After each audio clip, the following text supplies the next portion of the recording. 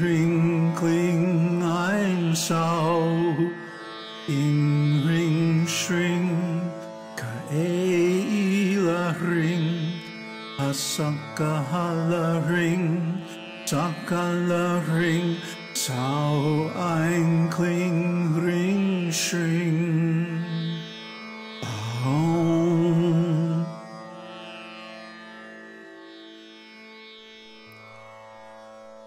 Namaste. Welcome to Śrīmad Devi Bhāgavatam.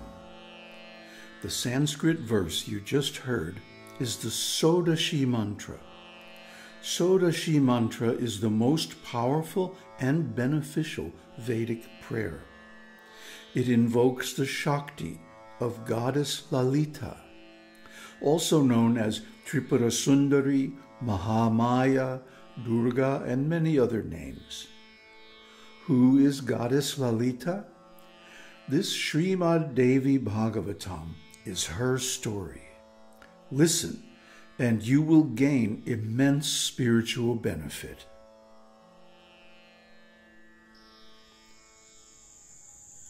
Namaste. So everybody seems to like the commentaries better than the reading. But without watching the reading video, you can't understand the commentary. So I think what I'm going to do is combine them both, read a little bit and then make some comments. It'll be slower, but hopefully will help to keep some of the attention. So we're on the fourth chapter of the first skanda of Śrīmad Devi Bhāgavatam. And so far what happens is Vyasadeva becomes despondent because he doesn't have a son and he thinks he can't get to heaven. So he goes to a beautiful spot in the mountains and he runs into who? Nārada Muni. Nārada Muni always shows up, just at the right time to forward the plot. And so he asks this question, who can I worship who will give me a son very quickly? Now here's Narada's reply. Sūta said, thus questioned by Kṛṣṇa Dvaipāyana Vedavyāsa, the high-souled Nārada Muni, well-versed in the Vedas, became very glad and spoke thus. O highly fortunate Parāśarā's son, the question that you have asked me today was formerly asked by my father, Brahma, to Nārāyaṇa. At this, Nārāyaṇa Vāsudeva, the Deva of the Devas, the creator, preserver, and destroyer of the universe, the husband of Lakṣmī, the four-armed, wearing yellow garments, holding a conchshell, discus, club, and with the mark of Śrīvatsa, a mark or curl of hair on the heart of Viśṇu, adorning his breast, and decorated with the Kaustuva gem. The Divinity Himself became merged in great yoga. At this, my father became greatly surprised and said, O Janārdana, thou art the Deva of the Devas, the Lord of the present, past, and the future, the Lord of this universe. Why art thou meditating in yoga? And what is it that thou art meditating on? O best of the Devas, thou art the Lord of the entire universe, and yet thou art now merged in deep meditation. At this I am greatly surprised. What more wonderful than this can happen? So Brahma, desiring to get sons, has gone to Viśṇu, Nārāyaṇa, because Nārāyaṇa is Brahma's father. Brahma is born or appears in a lotus flower grown from the navel of Nārāyaṇa. So he thinks of Narayan as his father. And we'll see a little bit that's not exactly correct. But anyway, he goes to him anytime he has any questions or doubts. So he goes to him now and asks this question. And he sees him merge into deep meditation. So the question arises for Brahma, well, who is he meditating on? Is there anybody higher? Because up to this time, he doesn't know anything more. He doesn't know anything beyond Viśṇu. Now, of course, this is where a lot of us find ourselves, because we have been taught or brought up or educated, or we have heard that Viśṇu is the highest. Viśṇu is the God. He is, as Brahma says, the creator, preserver, and destroyer. But actually, this isn't exactly true. It's a convenient fiction to enable people to present the Vedic path as monotheism. Monotheism with a male supreme God. But actually, that's not the Vedic path. And later on we'll see, way later on we'll see, that these religions like Vaishnavism, Shaivism, Ganapatism, all these different deity worship cults that have sprung up in India in the last, since the beginning of Kali Yuga, 5,000 years ago, are actually non-Vedic. They actually disagree or deviate from the Vedic conclusion. And we're going to find out what the Vedic conclusion is here in a minute. O Lord of Rama, I am sprung from the lotus of thy navel and have become the Lord of this whole universe. Who is there in this universe that is superior to thee? Kindly reveal this to me. O Lord of the world, thou art the origin of all, the cause of all causes, the creator, preserver, and destroyer, and the capable doer of all actions. O Maharaja, at thy will I create this whole universe, and Rudra destroys it in due time. He is always under thy command. O Lord, by thy command the sun roams in the sky, the wind blows in various auspicious or inauspicious ways, and the fire is giving heat, and the cloud showers rain. I don't see in the three lokas anyone superior to thee. Then, whom art thou meditating on? This is my main point of doubt. O one of good vows, I am thy devotee. Be merciful to me and speak this to me. There is almost nothing that is secret to the Mahapurushas. This is a well-known fact. So Brahma is saying, O Lord of Rama, Rama is another name of Lakṣmī, that there's nobody higher in this universe. Is there? Then who are you meditating on?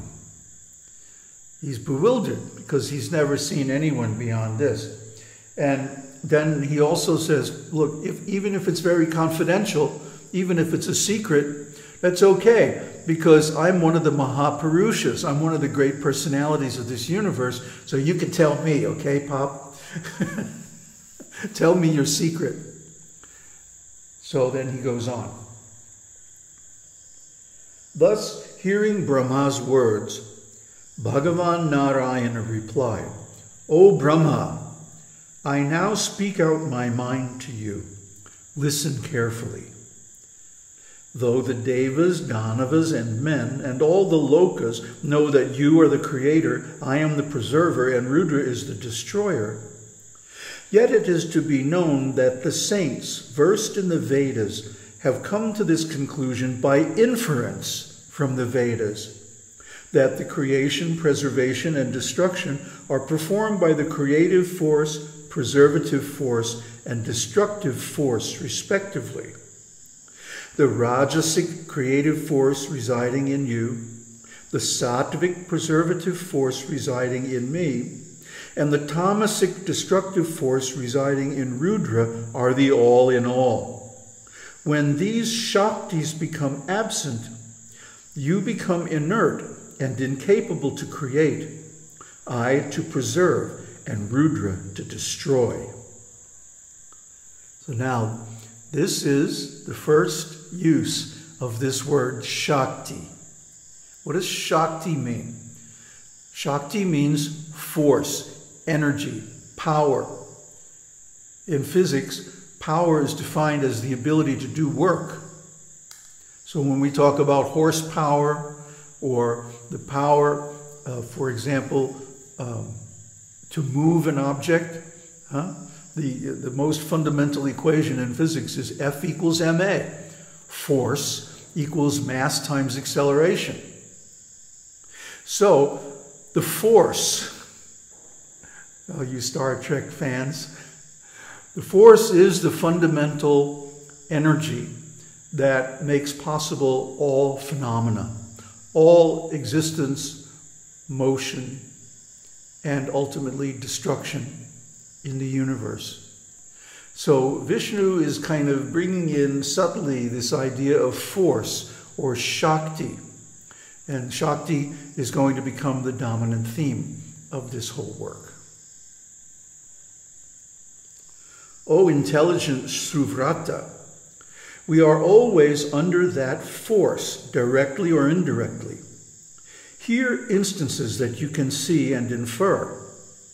At the time of Pralaya, I lie down on the bed of Ananta, subservient to that force. Again, I wake up in the time of creation, duly under the influence of time. I am always subservient to that Mahashakti. Under her command, I am engaged in tapasya for a long time. By her command, sometimes I enjoy with Lakṣmī.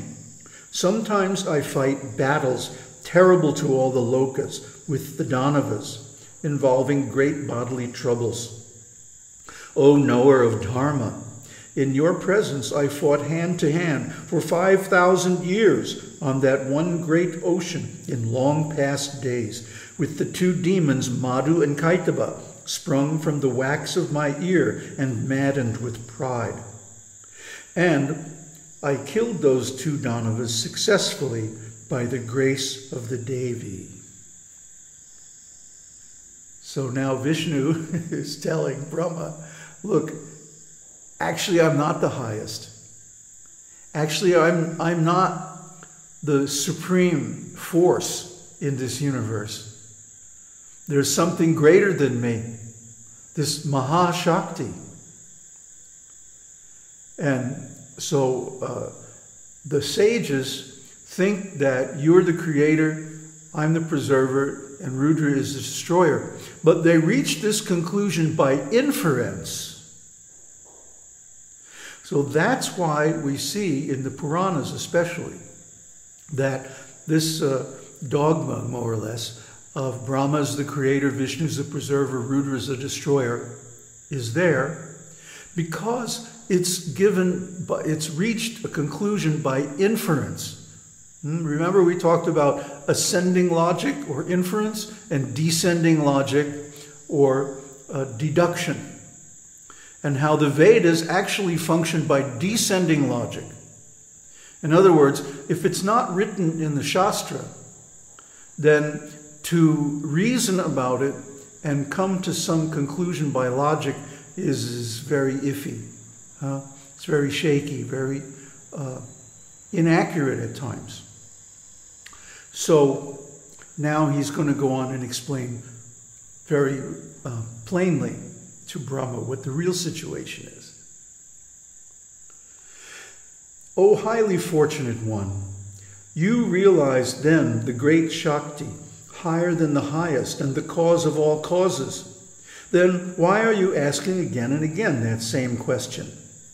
By the will of that Shakti, I have got this idea of man and roam on the great ocean.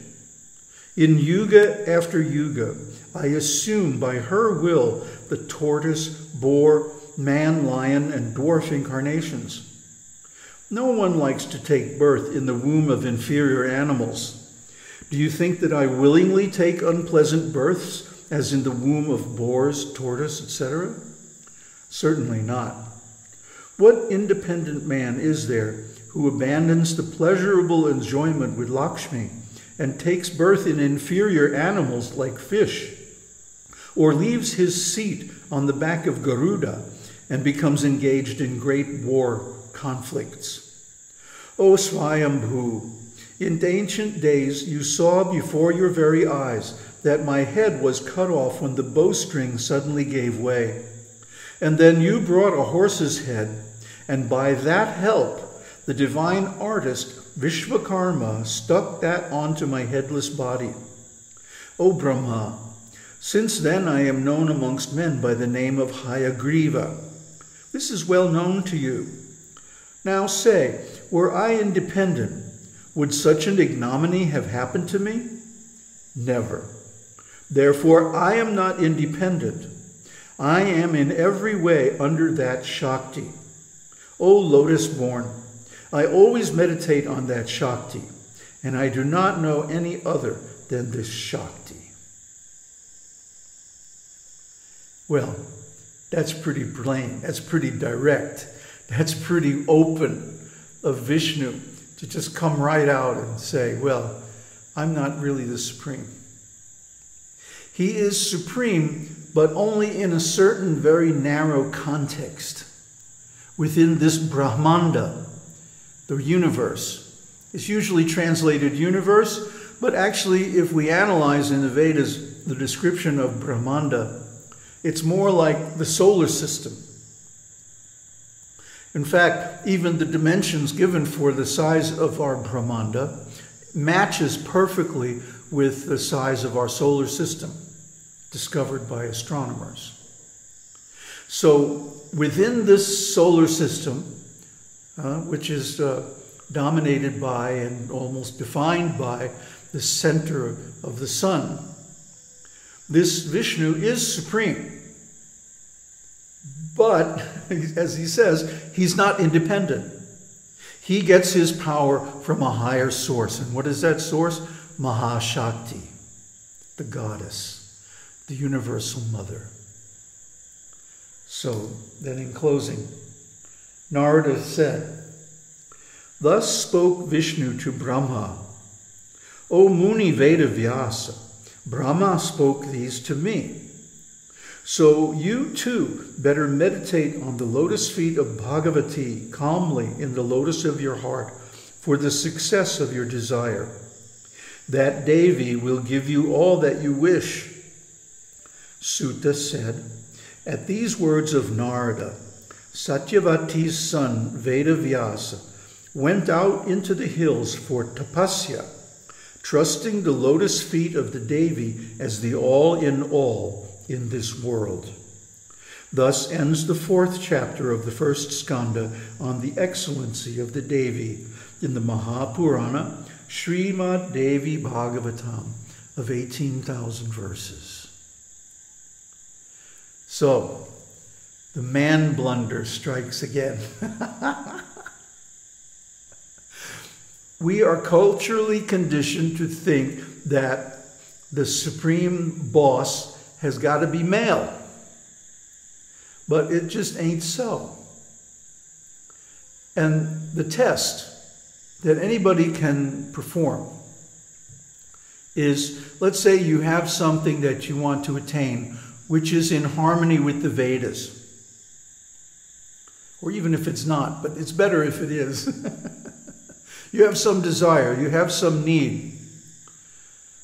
So, okay, pray to Brahma,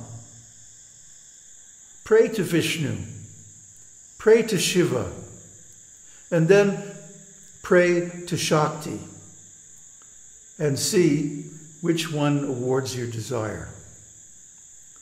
Obviously, this is not something you can do over a weekend.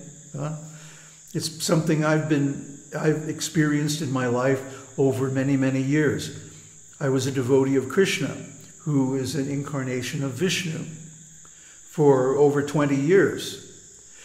And there were certain things that Viśuṇu can award, but not everything. And similarly, there are certain areas in life where Brahma or Rudra, Shiva, or any of the other demigods, they each have their particular area of power and expertise. But if you want something really big, like liberation, moksha, you have to go to the big boss at the top. And that's Mahamaya. I mean, Maya is the cause of the bondage in the material world. So she's also the cause of being liberated from this material world. Doesn't that make sense? It's amazing how so-called intelligent people, out of bias,